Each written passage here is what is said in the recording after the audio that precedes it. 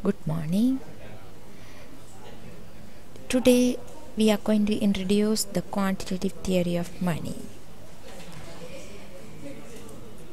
Why should the quantitative theory of money be introduced? The quantitative theory of money can be viewed as a special case of the economic theory behind the LM curve. The equation behind the LM curve is that the real supply for money is equal to real demand for money, and the demand for money depends on the transaction demand and the speculative demand. A simple version of the quantitative theory of money ignores the effects of interest rate and postulates the real money supply is equal to Ky, where K is a positive constant. The advantage of the quantitative theory of money is that it explicitly brings in the relationship between the price level and the money supply and output. This is important because, as remarked by the Milton Friedman, inflation is always and everywhere a monetary phenomenon. Without the quantitative theory of money, it is hard to discuss inflation. How well does the quantitative theory of money fit the empirical data, given that we ignore the effects of interest rate? Some variants of the quantitative theory of money have been applied to many economies, including Hong Kong and China. It is known that the quantitative theory of money works very well. To empirically test the model, usually we need to modify the quantitative theory of money a bit.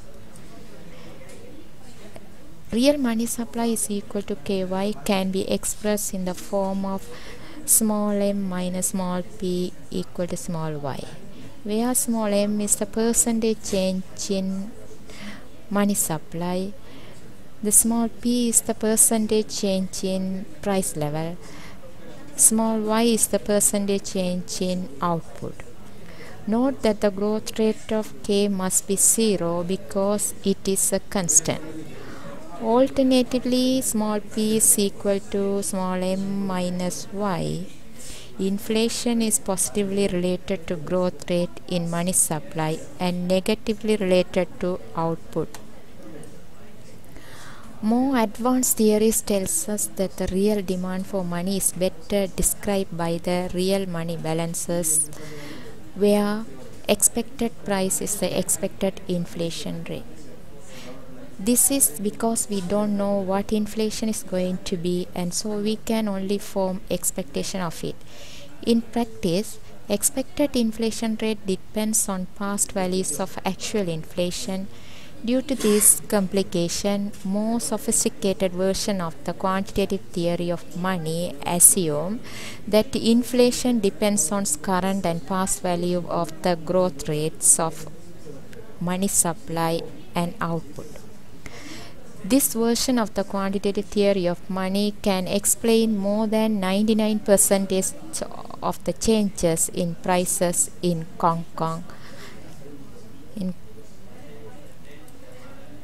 Historically, the quantitative theory of money has another form, mv is equal to py, where v is the velocity of money. It is supposed to measure how often the money stock turns over in each period. Alternatively, we can write V equal to nominal GDP divided by nominal money supply.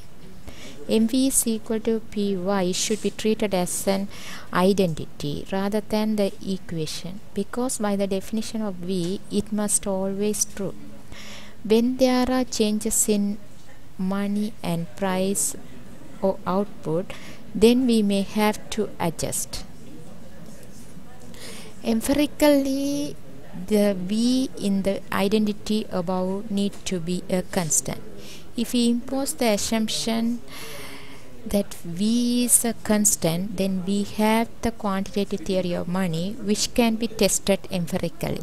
The new version of the quantitative theory of money is real money supply equal to Ky, where K is equal to 1 over the velocity.